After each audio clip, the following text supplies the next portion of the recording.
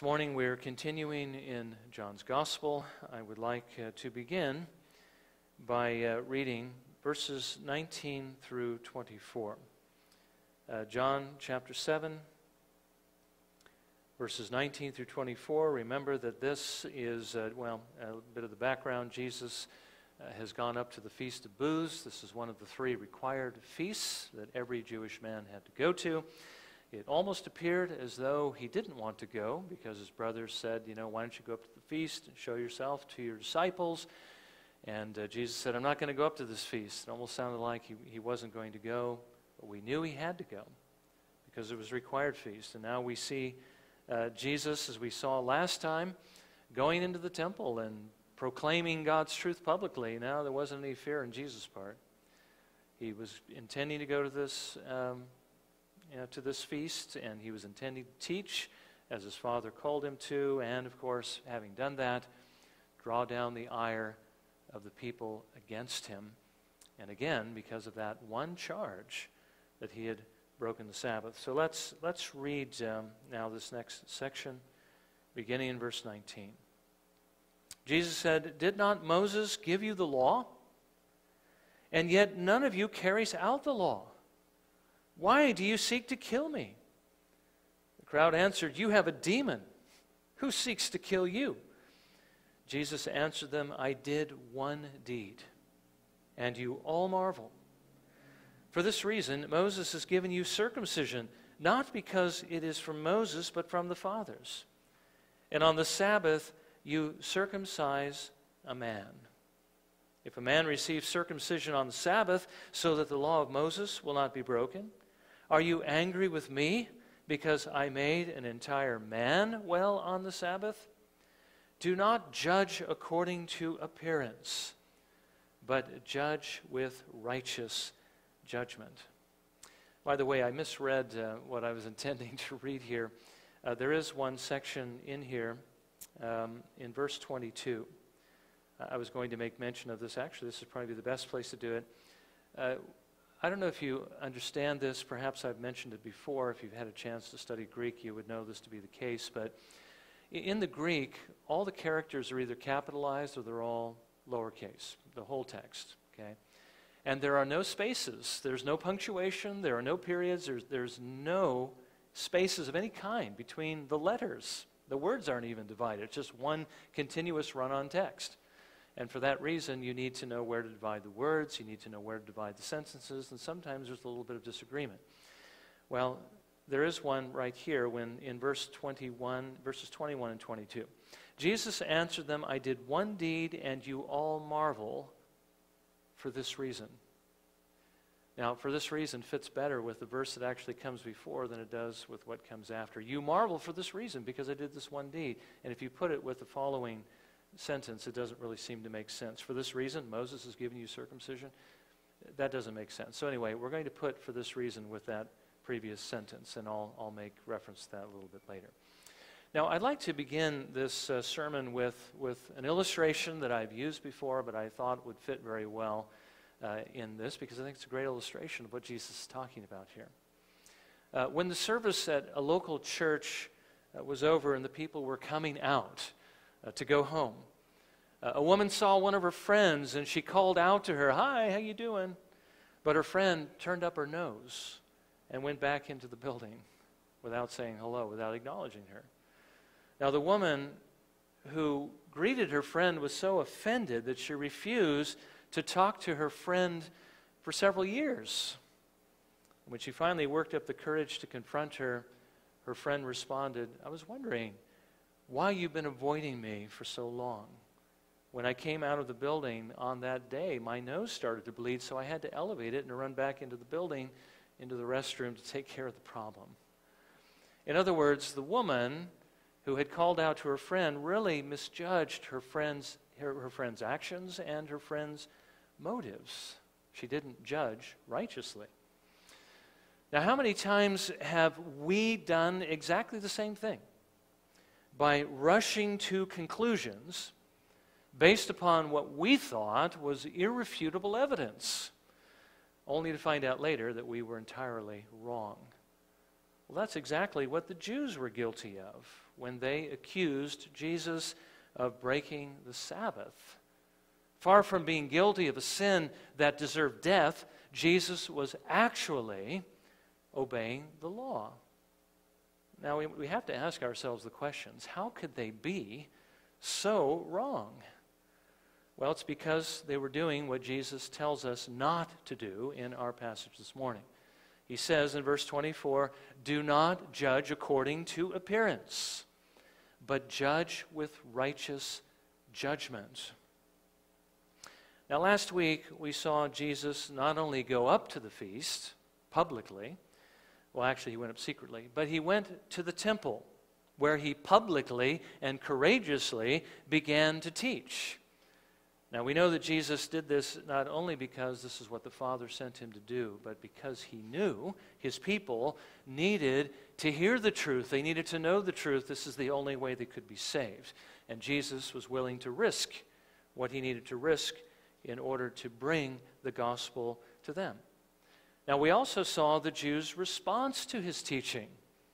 Remember, they were amazed, both at his learning, at his understanding, and how powerfully he could communicate. How could Jesus do this? I mean, after all, he hadn't been to their schools. He hadn't sat under their teachers, under their experts, and yet he spoke with a greater knowledge, with a greater wisdom, a greater clarity, and certainly greater power than any of their experts, any of their scribes. Now, they were further amazed at the fact that he would be willing to do this in public in front of a group of people that he knew wanted to kill him, especially the leaders of the Jews. Now, this morning, what I want us to consider is why it is they wanted to kill Jesus, why they judged unrighteously, why they falsely accused him, when all he had done was simply what his Father called him to do, and that was to show compassion, to show mercy on a man on the Sabbath. And secondly, I want us to consider, because we also, if we are honest with ourselves, have the heart of a Pharisee, not exactly like them, because if we've trusted Jesus, we do have a love for what is right in our hearts, but we still have to deal with the old man, with the sin that's still inside of us.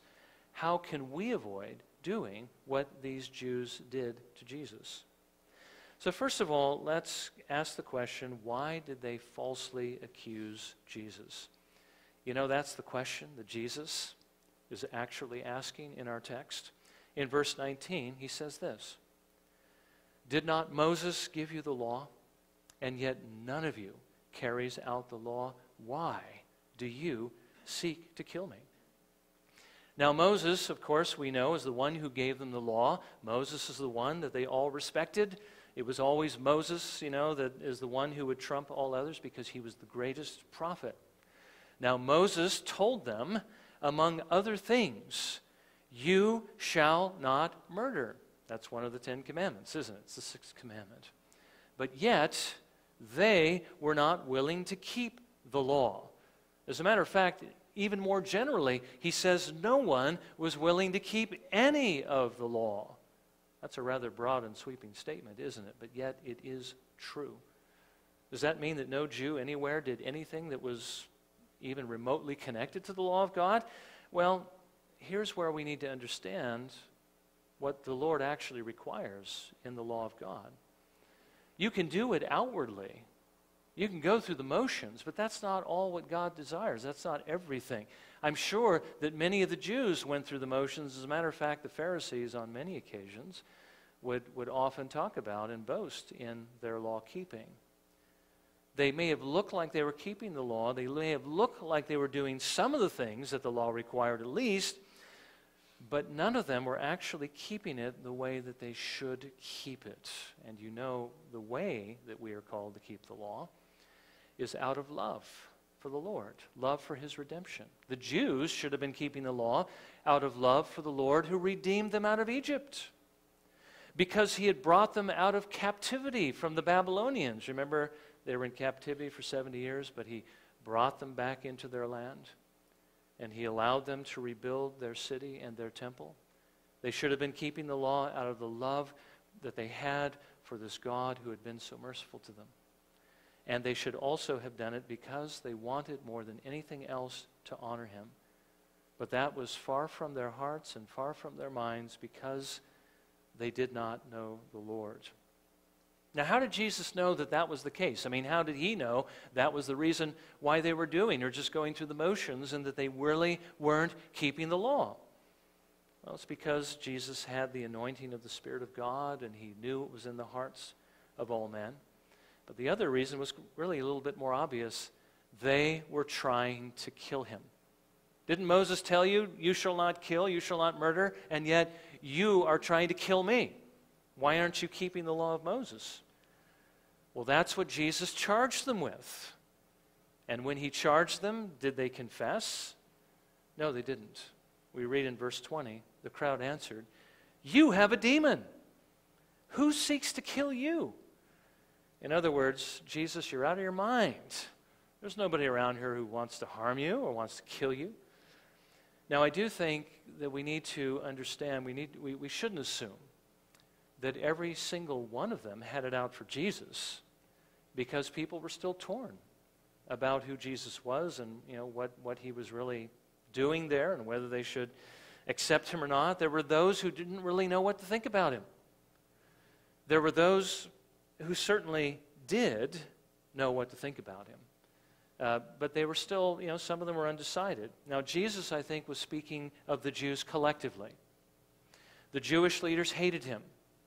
The Jewish leaders had already determined what they were going to do to him, and I think Jesus was speaking collectively. They had already determined to put him to death. Now, why is it that they hated Jesus so much? Well, you know what? The Jews, the leaders, pointed to just one thing. Jesus healed a man on the Sabbath. Jesus says in verse 21, because he knew exactly what they were charging him with, Jesus answered them, "I did one deed, and you all marvel." That one miracle, which was simply meant to prove that Jesus was the Messiah. That's why he did these miracles, that he was the Holy One sent from God to show everyone. He said, "I did this one deed, and you all marveled." Initially, they were all astonished. They were all amazed. But once the amazement wore off, some believed, some were wondering what they should believe, and some wanted to kill him because he broke the Sabbath. Now, doesn't that seem rather harsh of the Jews, that they would want to kill Jesus just because he broke the Sabbath, even if that were true? Well, on the one hand, yes, it does seem rather harsh, doesn't it? It sounds like it's overkill, but I think it's because we don't understand what God's Word actually says. We're so used to God's grace, aren't we? We're so used to his mercy that we begin to expect it. We expect to see mercy. We expect to see God be merciful all the time when we see certain things happen. Like Ananias and Sapphira. Did you give all the money from the sale of your property? Yes, that's what we did. You've lied to the Holy Spirit. God's going to strike you down. Boom, they're dead. How could God do such a thing? It was the Holy Spirit that struck them dead. How could God do that? Well, the question we should be asking is, why hasn't he done that to everyone? Because that's what everyone deserves for their sins. But you see, God doesn't always exact justice, does he? God is merciful. God is gracious, and he shows mercy all the time. As a matter of fact, more often than not, he shows mercy because he is a God who delights in showing mercy. Micah, the prophet, writes in chapter 7, verse 18, "Who is a God like you, who pardons iniquity and passes over the rebellious act of the remnant of his possession? He does not retain his anger forever," notice, "because he delights in unchanging love." Now, this is directed to God's people. This is the kind of mercy and grace that God shows to his people, but he shows this even to those who aren't his people. And we see it so frequently that we begin to think that that's all that God does. That's what he's all about. He is simply a God of mercy, and we forget that he is also a God of justice, and that one day he's going to call into account every single sin that everybody has ever committed except for those who have trusted Jesus, because all their sins have been forgiven in Jesus. That's why he died on the cross. So we ask the question, is this charge of, Jesus deserves to be put to death because he broke the Sabbath, is that harsh? Well, we say, well, yes, it seems harsh because we're so used to God's mercy. But on the other hand, it really isn't harsh, because that's what God says the breaking of the Sabbath actually deserves. Again, we're not used to hearing that, but that is exactly what God's Word says. Numbers chapter 15, verses 32 to 35. Have you ever read this account and wondered, my goodness, what's going on here? Why would they penalize a man as they did in this case? Well, let's read it and see. Now, while the sons of Israel were in the wilderness, they found a man gathering wood on the Sabbath day. Those who found him gathering wood brought him to Moses and Aaron and to all the congregation, and they put him in custody because it had not been declared what should be done to him. Then the Lord said to Moses, "The man shall surely be put to death. All the congregation shall stone him with stones outside the camp." What was he doing? Picking up, gathering wood on the Sabbath. What was so bad about that? God said, you shall do no work on the Sabbath. You shall have a day of complete rest, except for those exceptions that we talked about earlier, works of mercy, works of necessity. Is God being harsh? No. He isn't being harsh. This is exactly what sin deserves. God said, don't pick up don't pick up wood, don't gather wood on the Sabbath. And this man went out and he gathered wood on the Sabbath. He broke God's commandment. In the face of this infinitely holy God, he decided he would rather do what he wanted to do rather than what God wanted him to do. That we call cosmic rebellion. And people are guilty of it all the time, even Christians. Now again, if God always exacted justice, nobody would be left standing. We would look like Ezekiel's vision when he had the man with the iron stylus, that is God, put a mark on every man who has not abandoned God, and then the men who follow behind utterly slay everybody in whom is not the mark. And Ezekiel watched as the men went through the city, and they were all killed. They were all slain. And he says, God, alas, Lord God, are you going to kill all of Israel? Are they all going to die? And God says, no, I reserve for myself a remnant. And that's what God does. But sometimes he exacts justice. One day he will exact a perfect justice on the day of judgment. But until that time, he is merciful. We understand he is merciful. We thank God that he is a God who delights in mercy. But the point I want to bring out here is that even though he is, and even though he does show mercy, we need to understand that our sins still deserve death. And that our proper response to this is not to sin, but to turn from our sins. Don't trade on the grace of God. Remember what Paul says in Romans, shall we sin that grace may abound? God forbid. How can we who have died to sin still live in it?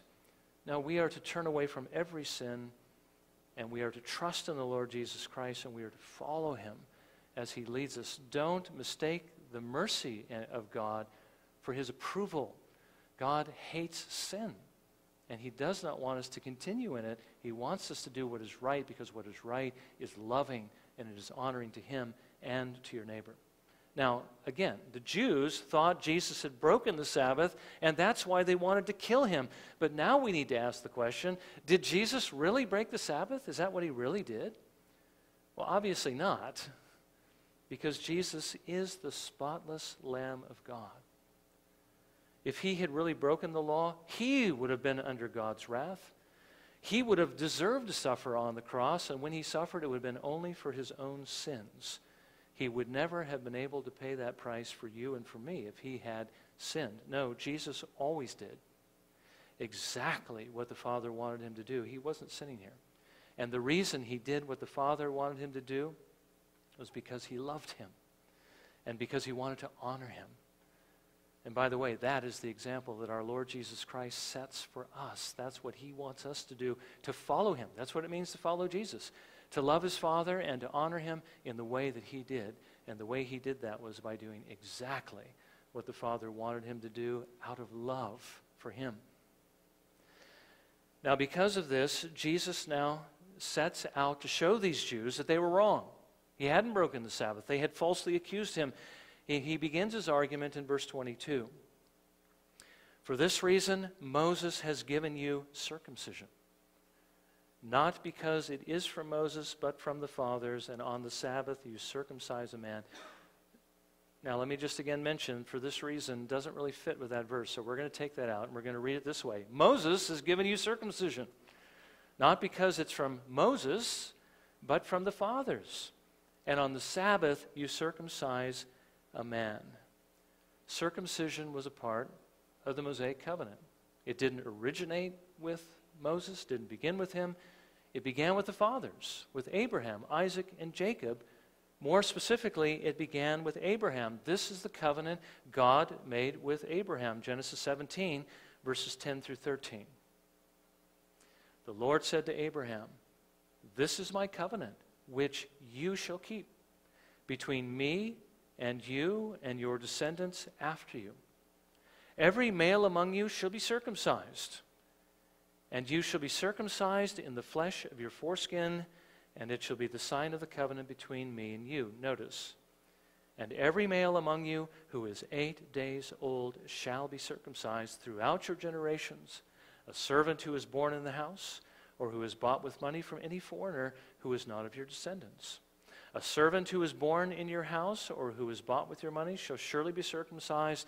Thus shall my covenant be in your flesh for an everlasting covenant. Now, you see here, God made a covenant with Abraham, and in that covenant, God wanted him to circumcise his offspring, and the offspring of his servants, and his servants, every male shall be circumcised. When somebody is born in your household, that child, if it's a male child, shall be circumcised on the 8th day.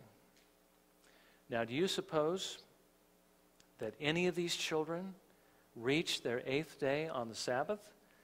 Well, they certainly did, unless God providentially kept any women from bearing children on a day that would make it land there, which we know he didn't. Now, when this happened, you were faced with a choice, if you were a faithful Jew, to circumcise the child on a day other than the 8th day, which would be to break the law of circumcision, or to go ahead and do it on the Sabbath. Well, what did God want them to do? He wanted them to circumcise on the Sabbath. God allows us to do what we have to do in order to honor him on the Sabbath, something that can't be put off until another day. Again, we've been looking at that in the devotions, and we call that necessary works. What about what Jesus did? What about healing a man on the Sabbath? Is that what God would have him to do and us to do? Jesus continues in verse 23. If a man receives circumcision on the Sabbath, so that the law of Moses will not be broken, are you angry with me because I made an entire man well on the Sabbath? Now again, the Jews circumcised on the Sabbath so that they would not break the law of circumcision. Are there any laws that Jesus would have broken if he had not healed that man on the Sabbath? In other words, did Jesus do this because he was keeping the law of Moses? Well, what about this one? Leviticus 19, verse 18. You shall not take vengeance, nor bear any grudge against the sons of your people, but you shall love your neighbor as yourself. I am the Lord. And then in verse 34 of the same chapter, the stranger who resides with you shall be to you as the native among you, and you shall love him as yourself. For you were aliens in the land of Egypt. I am the Lord your God. If you came across somebody who was in need on the Sabbath, and you were able to meet that need, he was suffering. Maybe needed some help with something because, he's Maybe his car had a flat tire, ran off the road or something like that. The person needs help, or he's stuck there, or he's injured and he needs some kind of ministry, some kind of help. Should you put it off? Say, this is the Lord's day. I'm not supposed to do any work today. I'm afraid you'll just have to wait till tomorrow. So stay here out on the freeway. I won't call the ambulance, or I won't meet that need. So you're hungry, so what? Well, be hungry for another day, and I'll feed you tomorrow. Are we supposed to put off deeds of mercy, works of mercy, works of love that our neighbor needs to the next day because you're not supposed to work on the Sabbath? Well, I think we'd all understand that would be cruel. And you wouldn't want somebody to do that to you if you happened to be the person who was in need. And so you are not to do that to others. You are to love them as you love yourself. Now listen to how Jesus responds to those who criticized him on another occasion when he healed a woman who was bent over on the Sabbath and didn't put it off until another day. And how the Jews, how they saw this reflecting on themselves. In Luke 13, verses 11 through 17. And there was a woman who for 18 years had had a sickness caused by a spirit, and she was bent double and could not straighten up at all. 18 years. When Jesus saw her, he called her over and said to her, "Woman, you are freed from your sickness." And he laid his hands on her, and immediately she was made erect again and began glorifying God. But the synagogue official, indignant because Jesus had healed on the Sabbath, began saying to the crowd in response, "There are 6 days in which work should be done, so come during them and get healed, and not on the Sabbath day." But the Lord answered him and said, "You hypocrites, does not each of you on the Sabbath untie his ox or his donkey from the stall and lead him away to water him? And this woman, a daughter of Abraham as she is, whom Satan has bound for 18 long years, should she not have been released from this bond on the Sabbath day?" As he said this, all his opponents were being humiliated, and the entire crowd was rejoicing over all the glorious things being done by him. You see, mercy is something God commands us to show at all times, especially on the Sabbath. Jesus didn't sin. Jesus was really only doing his duty. So what is the point of all this? Jesus tells us in verse 24. "Do not judge according to appearance, but judge with righteous judgment." Don't make hasty judgments. Don't make false accusations. Make righteous ones. Make right ones. The Jews had falsely accused Jesus of breaking the Sabbath, but far from breaking the Sabbath, he had actually honored the Sabbath. He had honored his Father. He had loved his neighbor. And so now we have to ask the question, why did they do this in the first place? Why did they accuse him? Was it because they had such a high regard for the law of Moses and for the Sabbath? Well, no. Jesus said, none of you actually keep the law. You have no regard for the law of God. You see, if it hadn't been the Sabbath, it would have been something else, because they really hated Jesus, really. Was it that they didn't understand that this is what the Lord wanted them to do on his day of rest? You know, we might have assumed that was the case, but then Jesus basically left them with egg on their face. They were humiliated because of what he said, because of what they were willing to do. They were willing to loose their animals. They were willing to show mercy to their animals. If a donkey fell into the ditch, wouldn't you pull your donkey out? If your animals are thirsty, won't you untie them and take them away to water? They were willing to do that for their animals, but they weren't willing to do that for people. I think Jesus, having exposed their hypocrisy, we understand it was because they hated Jesus. It wasn't because of any other reason. They hated him so much that they were willing to reinterpret God's law so that they could accuse him even of a crime that deserved death, when Jesus was actually absolutely innocent, righteous, and holy. Here was one they should have loved more than any other. They should have loved with all their heart, mind, soul, and strength, but they despised him, and they condemned him falsely. Now, what does that have to do with us? Well, as I've already told you, how many times, from the example that we gave at the beginning, how many times have we been guilty of doing exactly the same thing? And perhaps for the same reasons. And how can we avoid it? Now, the Bible says that we too came into this world like the Jews. We came into this world hating God. And I think, again, the classic passage that tells us that is Romans chapter 8, verse 7. The mind set on the flesh is hostile toward God. Basically goes on to say that it will not subject itself to the law of God, and it cannot do so. The reason is because we hate God. That's the way we come into the world. We have the same heart the Jews had. In other words, like them, we may have had the law, but none of us kept it. Not the way God calls us to. We might have done some of the things outwardly that looked good, but we did not do it for the right reasons. We did not do it because we love God. We did not do it because we wanted to honor Him. Our hearts were like those of the Jews before God in His mercy saved us through His Son. Now the question we need to ask is, once the Lord saves us, once He gives us His Spirit, once we trust in the Lord Jesus Christ, does that hatred go away? Because we have a new heart now, are we perfect? Do we no longer need to be concerned that we might do the same things that the unconverted people do? Well, I just need to point to you a couple of examples in Scripture. Didn't Peter deny that he even knew Jesus Christ? Didn't King David commit adultery with Bathsheba, commit murder? Had Uriah, her husband, put to death? I mean, can true believers commit sins like these? Oh, yes, they can. Even though we are new creatures in Christ, we know that the old man is still present, and so we need to be on our guard, don't we?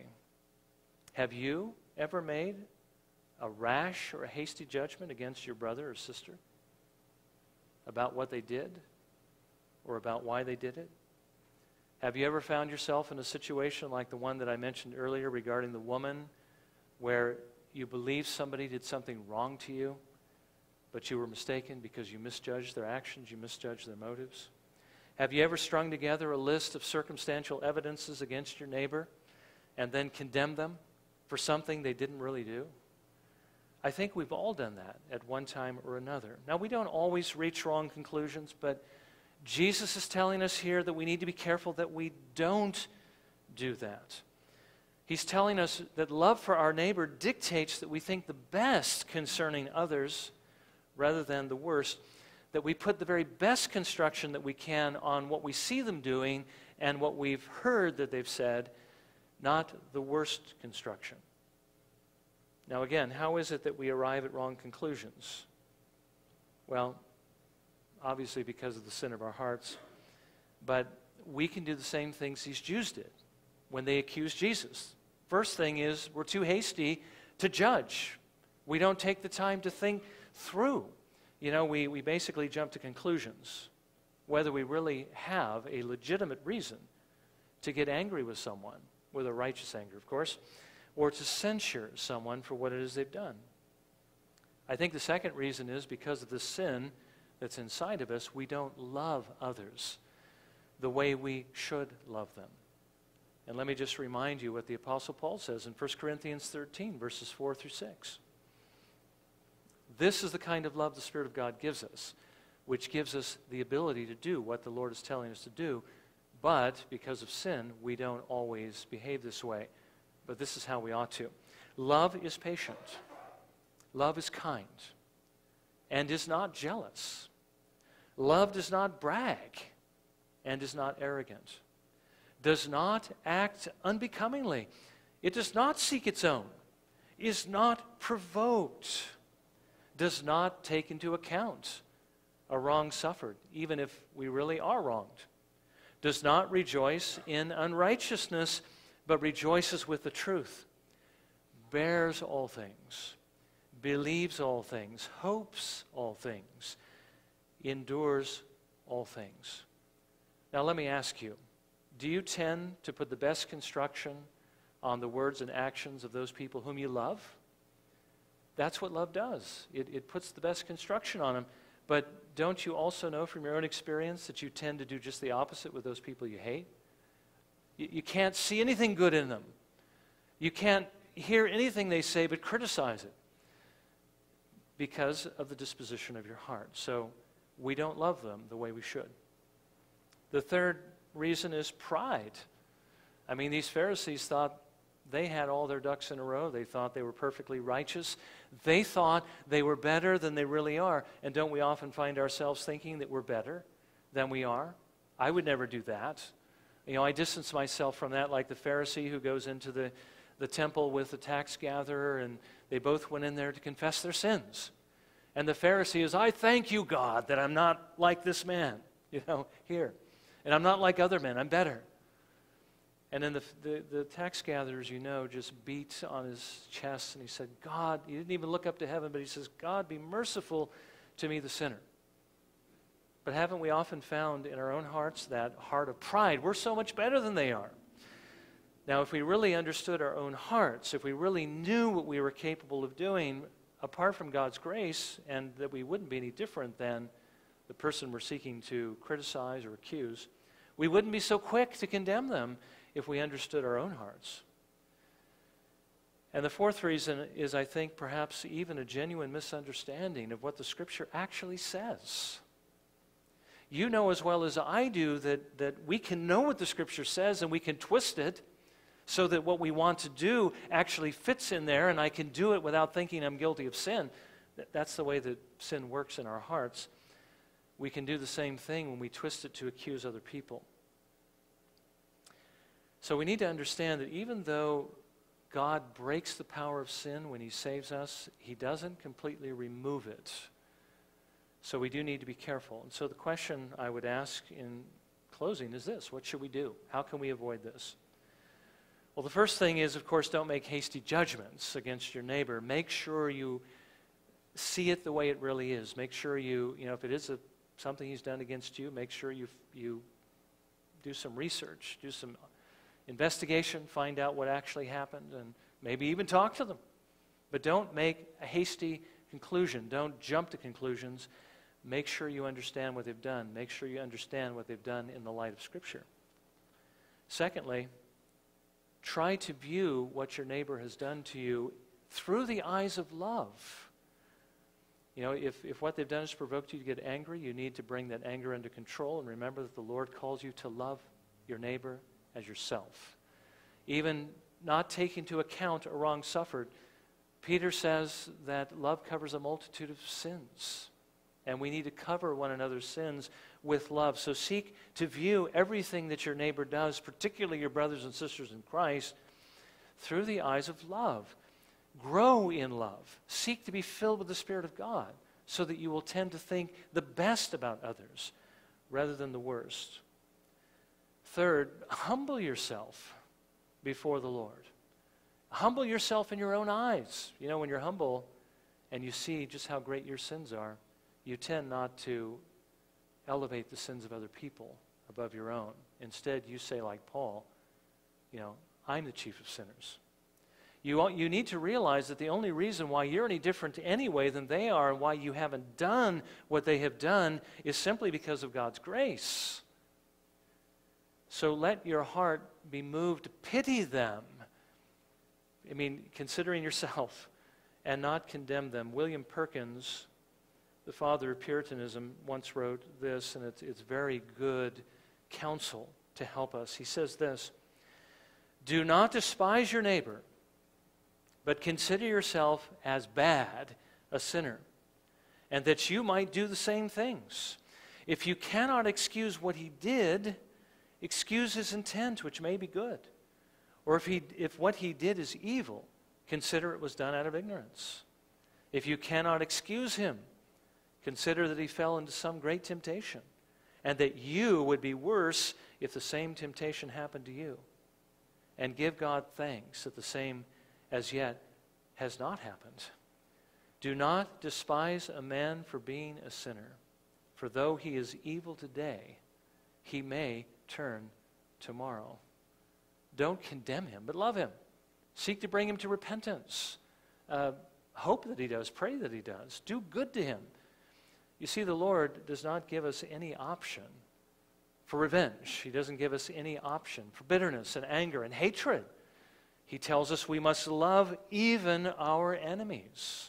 That's hard to do, isn't it? It's hard to love our enemies. It's impossible for us, but all things are possible with God, and He gives us His Spirit so that we might do this. And then finally, study the Scriptures so that you continue to grow in your ability to see things the way you really should see them and not as you choose to see them. Sometimes we get angry at people because they broke some rule that we thought the Bible taught, or maybe we knew the Bible didn't teach it, but we thought it was wrong anyway. We really need to see things the way they are, and we can only see them that way by reading the Scriptures and knowing what it is that God actually wants us to do. Now, there is one other thing that I didn't address here, and I'd like to do it just finally, and it's this.